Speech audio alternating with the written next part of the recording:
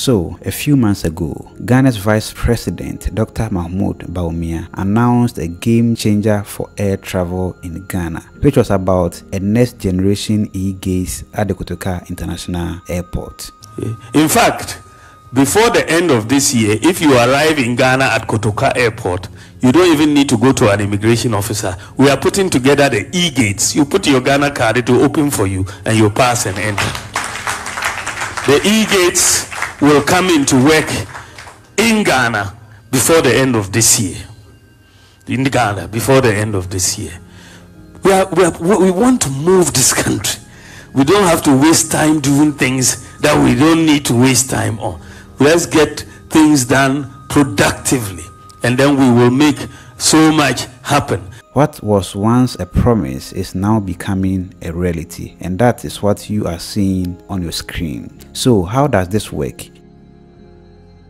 You simply scan your Ghana card at the e-gate. If everything checks out, the gate opens. No need for a face-to-face with the immigration officer. Just walk through and go about your day. But this isn't just about convenience. It's about transforming Kotoka International Airport into a world-class airport, one that can handle more travelers efficiently and seamlessly. It's also about aligning with global standards, where biometric self-boarding is fast becoming the norm. This initiative is part of a broader government push to digitalize services across the country, making life easier and more efficient for every Ghanaian. Beyond the airport, Dr. Bawumia has also expressed a desire to engage with religious and faith-based organizations to manage schools better, especially focusing on discipline. He sees these discussions as crucial for the future of education in Ghana. I want to train 1 million youth in IT skills, digital skills, 1 million youth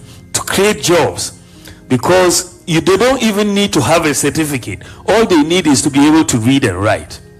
That's all. We are starting even with some Kayaye. We are going to train them in digital skills. Kayaye. Our children have an aptitude for it. They don't even need qualifications. But if they can read and write, we can train them. And when we train them, they can sit here in Cape Coast or wherever and be working in America on their tablets, in Canada, in Australia. They don't have to even travel.